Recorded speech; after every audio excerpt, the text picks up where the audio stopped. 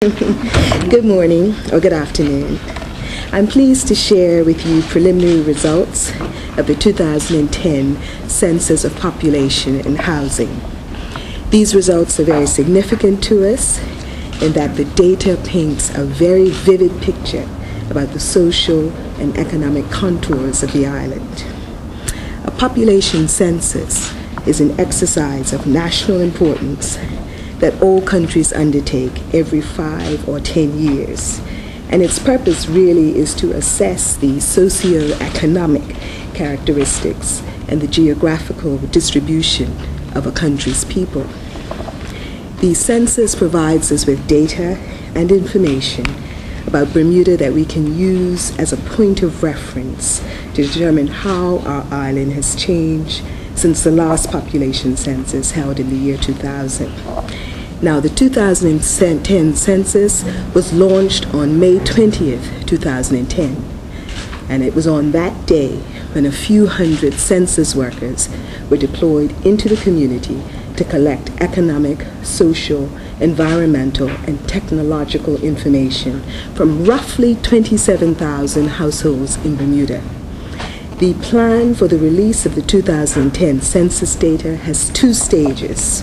Today we're releasing the first stage that includes the preliminary results, which focuses on the basic characteristics of Bermuda's population: its size, its growth, its structure, its race, its age and sex distribution, as well as employment and Bermudian status as it stood on May 20th, 2010. Now that's the first stage. Stage 2 of the plan includes the release of census data on topical and more complex issues such as childcare, education, health, housing, income, and economic activity. And these results will be shared with the general public in December later this year. Now let me now share some of the highlights of the preliminary census findings so that the Bermuda public can begin to make a connection between the individual census information that they provided to the interviewees and the aggregate statistics that are being released. Now there are some technical terms, and for consistency you use them so that there is sort of parity between other census data that is collected worldwide, and it certainly allows for consistent comparisons to be made over time and with other countries. Now in 2010, Bermuda's civilian non-institutional population, that is, all persons normally resident in Bermuda, totaled 64,186 persons. And this was 3% higher than the 62,059 persons counted during the 2000 census. Now, note that this excludes the 82 non-sheltered or homeless persons and 801 persons who were housed in institutions such as the prisons, the hospitals, and rest homes. Now, from the data, it's evident that Bermuda's population is growing at a very slow rate than experienced in the past. But it's definitely in alignment with our expectations, considering that we do have a declining birth rate and a below replacement fertility level. Now, of the total population of 64,186 persons, there were 30,833 males and 33,353 females. Now, although there continue to be more females than males, the proportion of females to males remains the same as in the 2000 census: 92 males for every 100 females. The median age for Bermuda increased from 37 years in 2000 to 41 years. So you see we're getting an aging population and we're getting older. As you all know, this is reflective of an aging population, and it certainly is also consistent with the experience of the developed countries. Now, the proportion of our seniors increased from 11% in 2000 to 14% in 2010, or in terms of in physical hard numbers, from 6,722 seniors in 2000 to 8,678 in 2010. Now contrast this with children. children under 5 years old remained at 6% of the total population, and that's also reflective of our continued low fertility rate. Now, certainly the government is committed to providing for our seniors because we recognize the steady growth of our elderly population.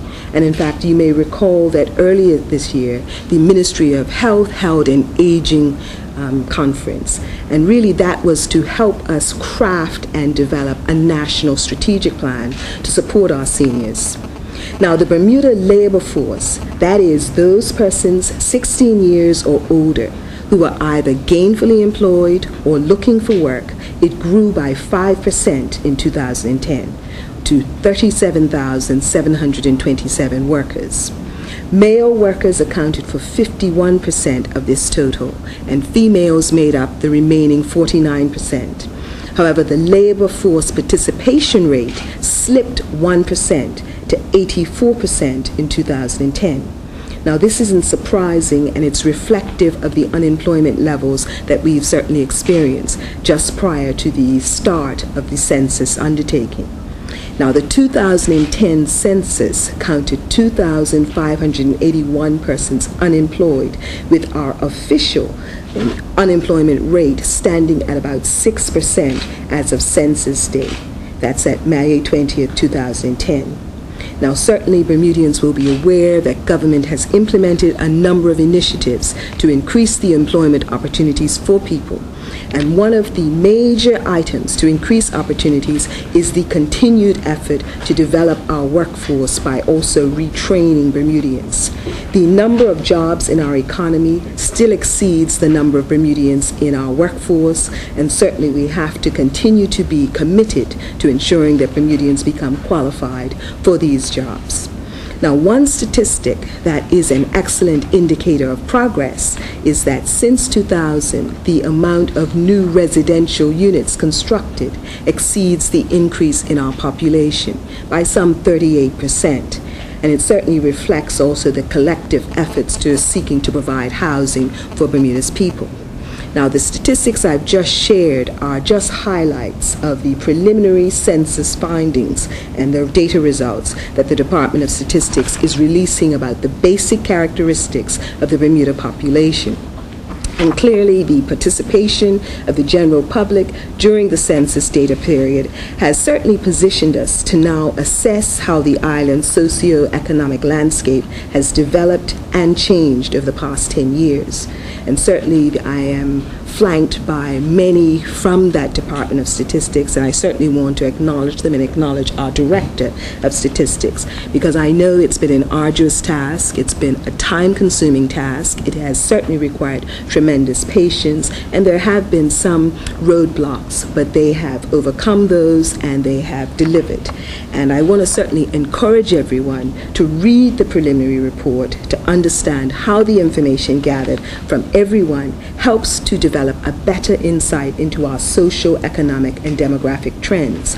And certainly it's important that as census part of that process, we count people because people do count.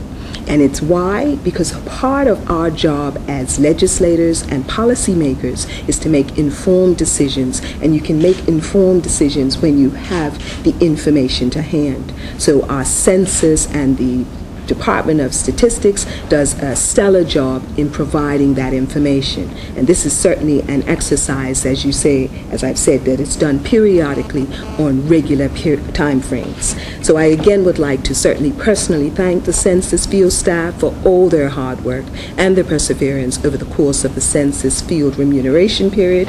In fact, I should say I'm thinking too much about remuneration. I should need to think about enumeration period. The 2010 census undertaking certainly was a challenging task for the staff at the Department of Statistics. And as I've said, despite the many obstacles encountered during the census operations, they remain steadfast and committed to their plan to deliver sound, quality census data.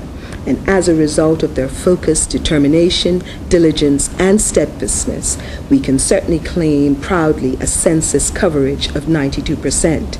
And I want to again express gratitude to the Director and her staff for delivering these preliminary census results in alignment with planned timetables. And certainly I want to say that your efforts are all appreciated.